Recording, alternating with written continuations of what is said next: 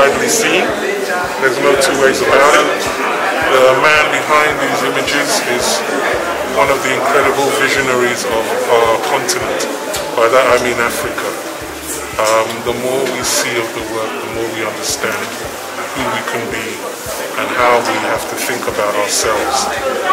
If he wasn't there to witness these moments and to showcase them, to bring them to life, we wouldn't be here now. Thank God for his life. Mr. James Barnor.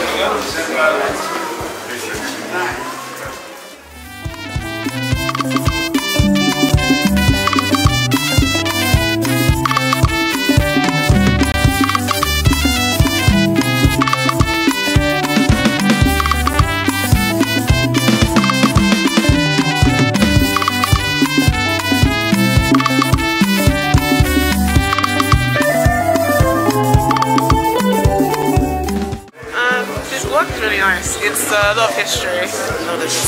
Yeah. It's beautiful. Yeah.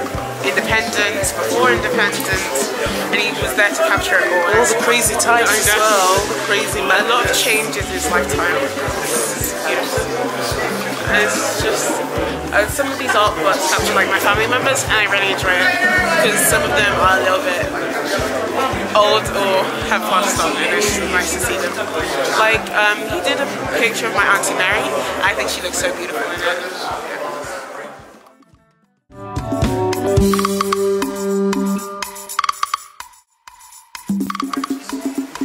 Leaders who are still alive is working and he was in the scout.